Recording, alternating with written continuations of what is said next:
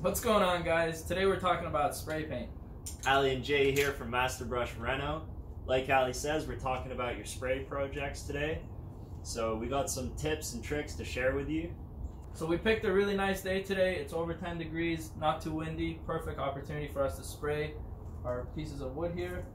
So guys, we've chosen to elevate our project. It's more ergonomic, it's easier to spray that way. You're not bent over, so if you can get your project elevated on a workbench and certainly protect the area with a drop sheet from overspray, it can get messy. That's right. So before we begin today's spray project, we got a few important points to cover, and that's starting with the elevation. As you can see, we've got these little handy tools here. They're called painter's pyramids, and they're under our work surface, and that enables us to do two things. One, to spray all four corners of our surface simultaneously with the top and or bottom. And another important factor is we can flip our surface back and forth, speeding up the dry time, and that's because these painter's pyramids, they have a very small surface area, which is a siliconized tip, so that doesn't interrupt the dry time or cure when you're working on these spray paint or just regular paint projects. Onto the primer, guys. We're going to be priming the entire surface here.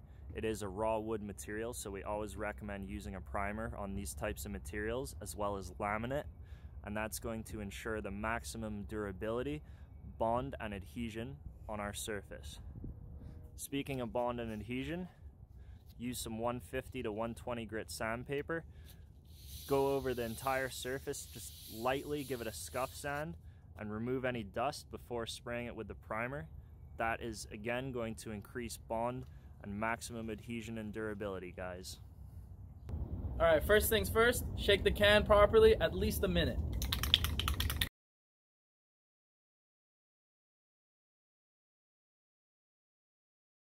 So what we have here is a comfort grip by Rustoleum. We'll link it in the product description below. And what it does is, when you see the arrow on top of the can, it corresponds with the nozzle. And we got two adjustable springs right here, and that opens up the mechanism.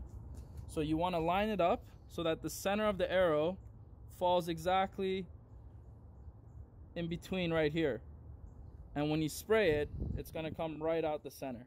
So just make sure that's properly adjusted and you're ready to go.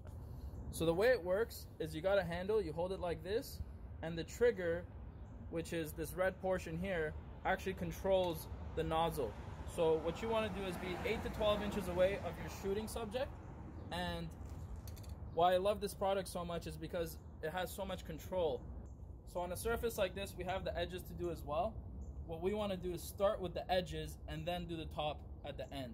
And the reason for that is so that you don't have any overspray from the edge going on top. So an important safety tip, there's a couple different types of masks. We like to use this one. It's more professional grade. And the reason we're outside today is so that there's better ventilation, but in some cases you're not outdoors. It's always important to wear a mask, keep your lungs safe.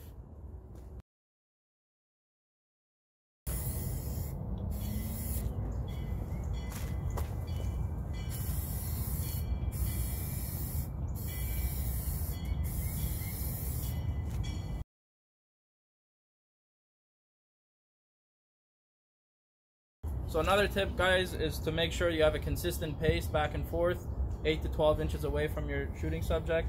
And when you're going, you don't want to be too quick or too slow, because then it's not going to come out the way you want it.